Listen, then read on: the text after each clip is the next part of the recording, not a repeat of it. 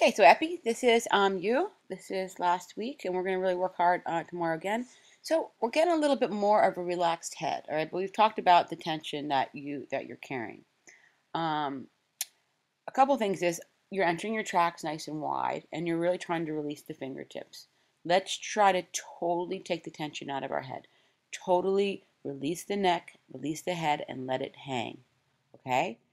Enter the water on wide tracks outside your shoulder line. So you shouldn't be entering within your shoulder line. You should be entering outside your shoulder line.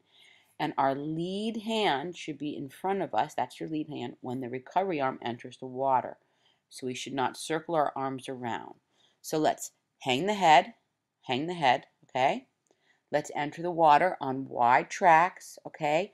To 4 o'clock, fingertips release below the wrist below elbows, elbow below shoulders, okay? And leave our lead arm remains in front of us till our recovery enters the water. A shift from the side to the side rather than a circling of the arms, okay? You have a nice rotation in your body though. You're nice high hip and high shoulders, and you're really looking good.